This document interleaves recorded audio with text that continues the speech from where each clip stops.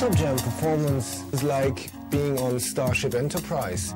You have that big video screen there where the planets and the phaser cannons start whooshing at you.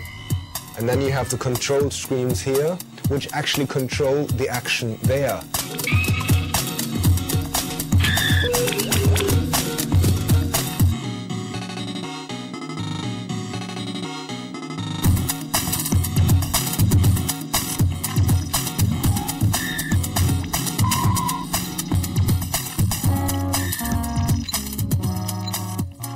People come together and make music, or in our case, make music and picture, playing together. That's the idea. That is something which has never done before, as far as I know. Everybody makes music with a computer. That is nothing new. The new thing is coming together and doing it together. As in the old ways, we have jazz jams, we have guitar jams, we have all types of jams, and we have laptop jams, using the computer to jam together.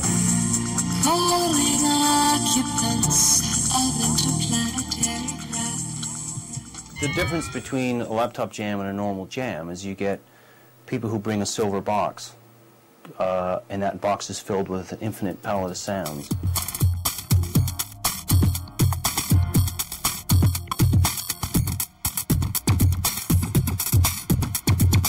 They could be playing anything from Mozart to Van Halen to, which I just sampled, nursery rhymes.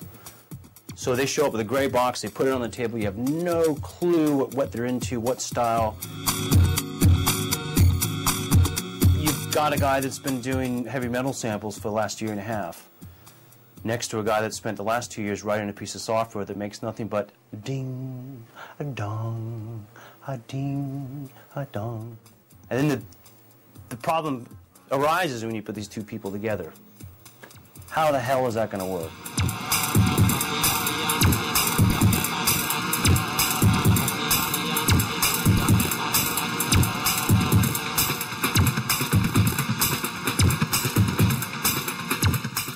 It's sort of formed a bit kind of a core team of laptop jammers who sort of attended regularly. That was John, who comes down on every single one. That is Simon, the visual guy. Then we have Pendle, who just came on to the third one, I think, and still has been since then on each one of them. And a bit later, from the Big Chill onwards, it was Craig and Haley, both audio-visual. And I think we have the same ideas of how things should evolve. My name is Hayley and I'm from New Zealand. I am living in Brighton. I have been for a little while. I perform as a VJ under the name Superfly Sister along with Random Effects, and together we're Metaluna. We came to Brighton about a year ago.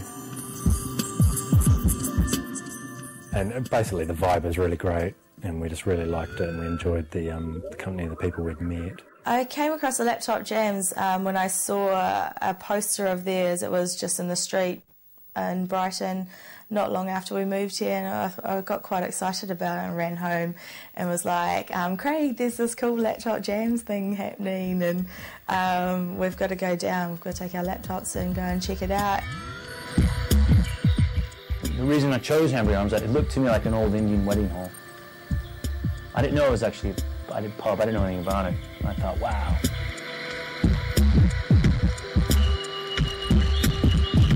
It's quite ethereal, it's quite Star Trek-y, there's a great juxtaposition with the screens and this weird Indian ballroom.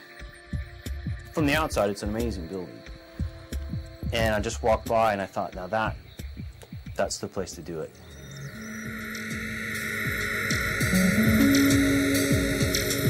The actual laptop jam at the Hambury Ballroom, when you walk in, it's quite a massive room. The focal point is the video screen and everyone's little laptop screens.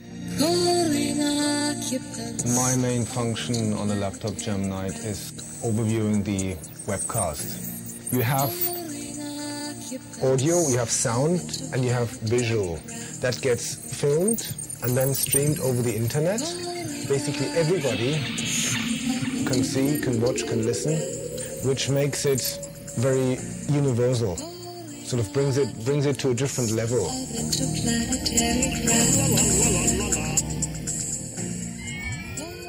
The Hambre Arms works very well for a laptop space because everything's on the same level. It's generated a space where people feel that, you know, it's their space, they can come in and do things with us. It's quite different to a traditional improvised space where you sit and watch. It's a very open environment, so anyone can step up to the plate, as it were, and put work up. My father had taken hold of Super 8 film in the 70s, and he still had lots of it lying around. I realised that, you know, the film has a quality that is really hard to get. Generally, the weeknights are spent sitting at home watching Super 8 film and into the late sort of wee hours of the morning, especially before a gig where you're trying to find new footage, you know. Yeah. This is the camera that I bought to go out filming. It's got quite a few nice extra features on it, like I can leave it and running on time-lapse, and standard sort of filters in it that I tend to avoid because I like using pure footage rather than adulterated footage.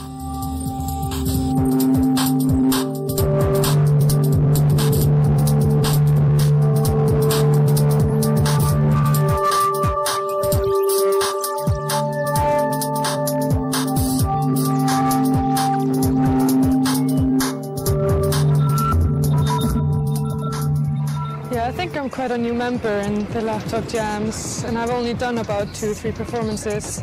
So, but yeah, definitely the people are really nice, and I've kind of gotten to know some of them. Everyone here may make his own list according to his knowledge. I use my camera a lot doing filming my things and so on, and I use sometimes effects while I'm filming, but since I have editing software now, I sometimes just do the effects afterwards, but sometimes you just need the effect while you're filming so you know what you're doing. I use a lot of very, very simple graphics, and I've found that you can give a lot of form and content by having the very busy movement captured in, say, just a pure white stripe that's moving up and down the screen. And it mixes well with the busy movement that I've taken on the camera.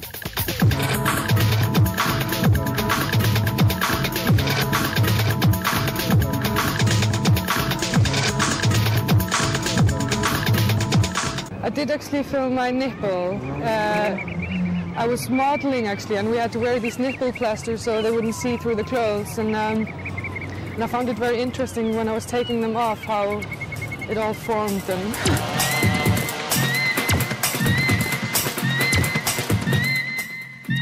Goes like back and forth in rhythm with the music, so it's quite interesting. And then when it like also goes off, it kind of bounces a bit. It's quite funny.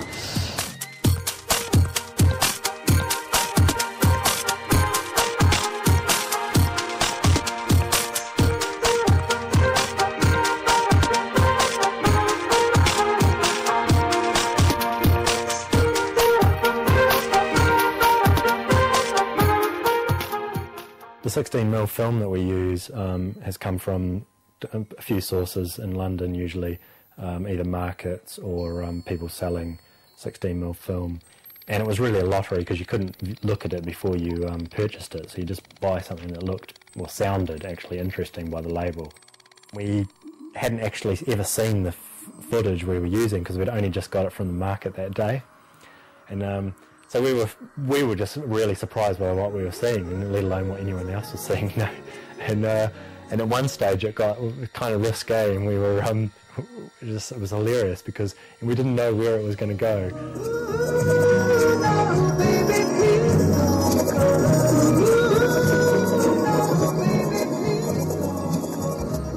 Well, I'm planning to use some material off the West Pier in the next laptop jams in the ICA.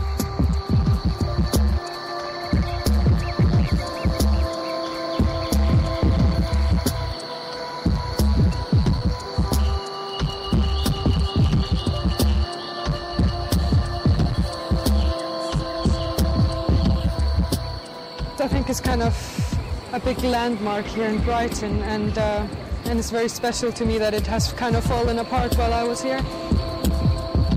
But I really think it's beautiful like this. I don't know, some people don't think so, but I think it's absolutely amazing and very spooky.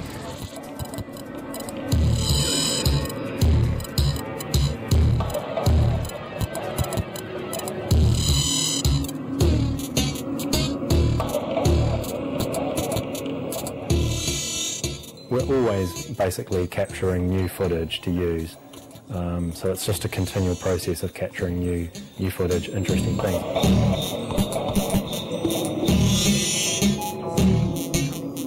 Once you've got it on DV, you can import it into your editing software on the computer, and then cut it up into the loops that you want. Put on any effects that you think will be suitable. So it's a combination of both doing things live in the way of adding effects and also thinking about what will work beforehand and making loops that you specifically have worked on.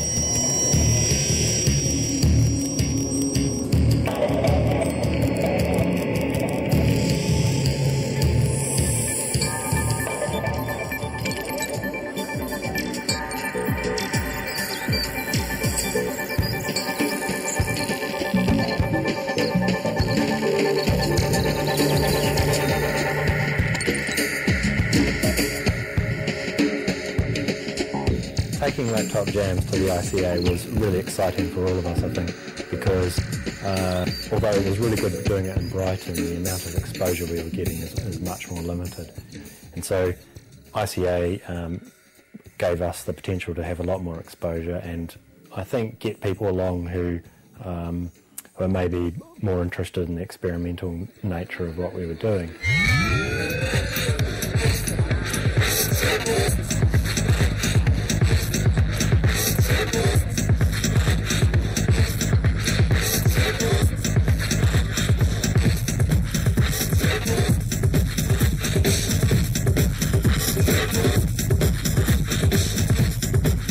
The ICA was quite different from the Hanbury Ballroom, while Hanbury Ballroom is kind of like very local and easygoing, and like being in London and like doing my first visual jam then, so it was all like, whoa!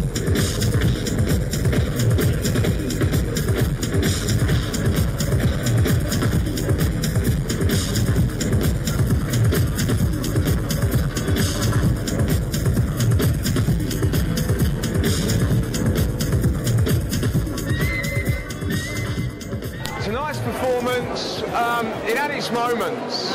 It was a funny one, a little bit difficult to hear what you're doing and with other people and that, but you know, that's jamming. It's okay.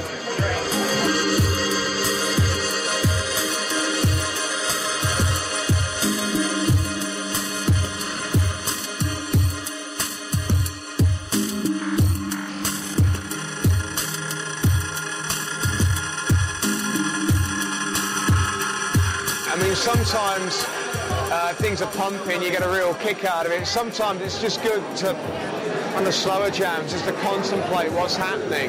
And sometimes I'm having technical nightmares.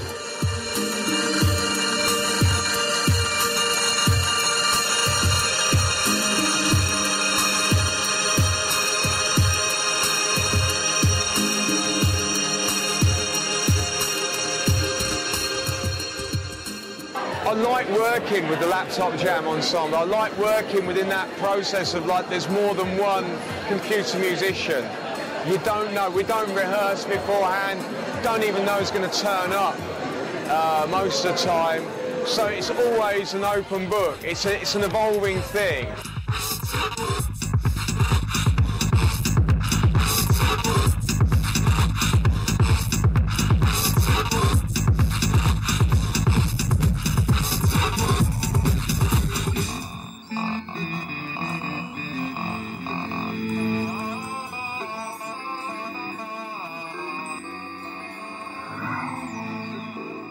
They come from their bedroom, where they do everything by themselves. As a kind of bedroom musician, you can very easily get involved in this situation where it's just you in your room together in your gadgetry. I mean, in a way, there is very much this kind of boys' toys thing where boys do like sitting around fiddling with stuff, and any justification for doing that is fantastic. And in a way, that's why Laptop Jams is good, because it moves it beyond the merely technological, masturbatory concept, which it may or may not be anyway. I mean, sitting in your bloody bedroom and doing it all the time on your own is lonely. You get lonely. I've done it for so many years and I hate it. I just want to do things together with other people. Part of being a musician is the interplay with other musicians. What Laptop Jams has enabled myself and many other people to do is actually be a musician again with other musicians. Albeit in a kind of non-traditional way, and I think that's what's one of the most interesting things about the whole situation. I'm not strapping on a guitar, but I'm strapping on a laptop instead, and I think one of the things that comes out of Laptop Jams is that it's not necessarily about the technology, it is about musicianship. For me, it's viable to play with other musicians, and that is what we facilitate. That's what we create, a jam. Playing together. So for me it's important to grab people, to get the people out of their bedroom. Yeah. It brings people out, it gets people communicating musically together, playing together, thinking together as a band, even though they're using their computers, and it brings a bit of that old traditional musical empathy and understanding back into like a 21st century environment. Fear of the loss of love of someone, fear of the loss of liberty, fear of old age, and fear of death. And second, flexibility. That is to say, the ability to unbend mentally and physically, and to adapt oneself to any circumstance or environment without loss of self-control or composure. Flexibility is a trait of the extrovert, a person who can and does take a keen interest in and expresses himself on behalf. Before a performance, you usually feel very nervous and more probably worried that the people there won't like it, they won't understand what we're trying to achieve. If I'm not nervous before performances, it usually means something bad is going to happen.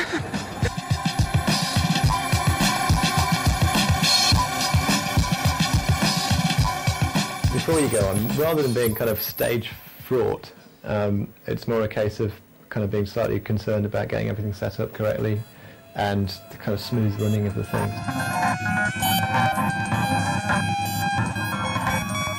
When you first start performing, you need to say, okay, is the song going slow or is it going fast? And you have to sync the movements up, kind of. But then again, like, the music might change at any point, which you don't know. Laptops they're like a palette. They can be whatever you want them to be. So what I like about it is the fact, the element of surprise, not knowing what's going to come next.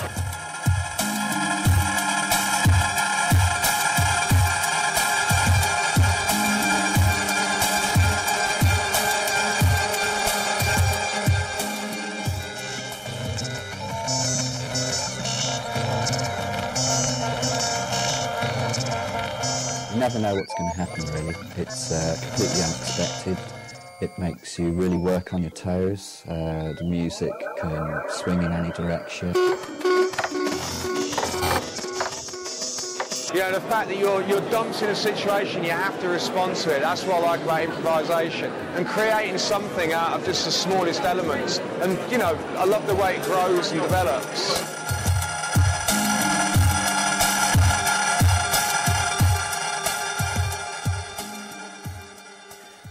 To go out and put yourself on the line, I think, it feels a bit, you know, risky, I suppose. Not many people know how to jam. A good laptop jam performance is when it clicks, you can feel that. When it clicks between the audio people and the pictures have some sort of meaning.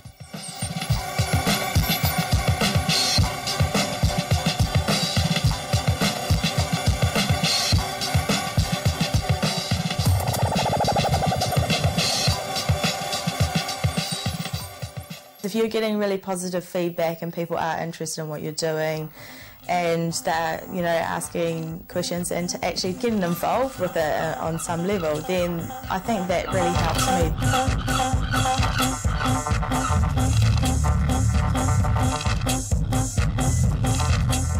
me. Usually it's sounds within the music which are represented by the visuals, and they might not necessarily be the actual the sounds you would normally expect to hear with those, what you're seeing.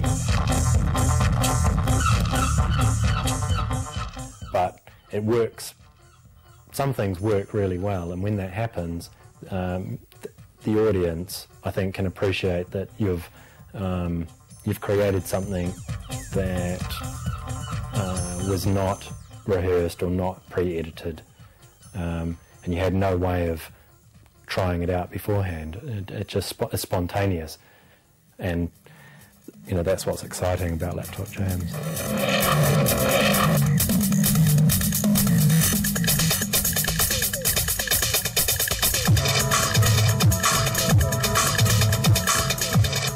When you come off, it's usually with mixed emotions. Often you just don't want to leave, and you're quite happy going there, and it seems unfair that you have to get off. And sometimes you can't wait to get off because it's been going so badly, and you're kind of potentially embarrassing yourself.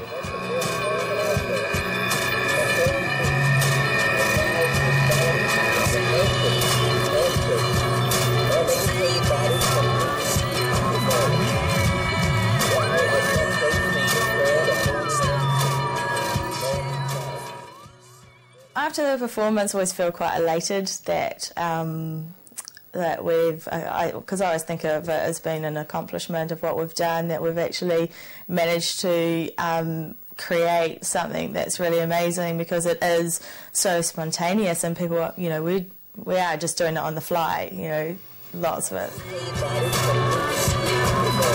It's nice to kind of feel that part of something that's kind of working, and if you can see an audience kind of enjoying it, then it's kind of good feeling to walk off and feel that you've been a part of that, definitely.